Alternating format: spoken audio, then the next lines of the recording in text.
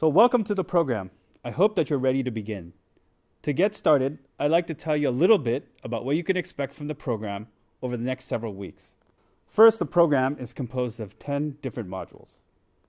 Throughout the program, you'll find activities and assessments that allow you to both practice key concepts and apply the methods covered in the lectures. In addition, there are several programming assignments designed to give you hands-on experience working with images.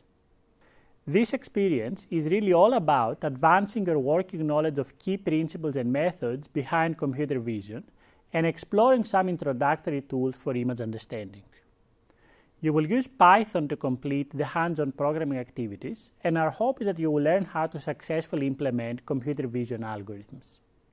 So to accomplish all of this, we'll focus on helping you to implement fundamental image processing methods, to use neural networks to perform image classification, to extract three-dimensional information from images, and to align and track objects in video.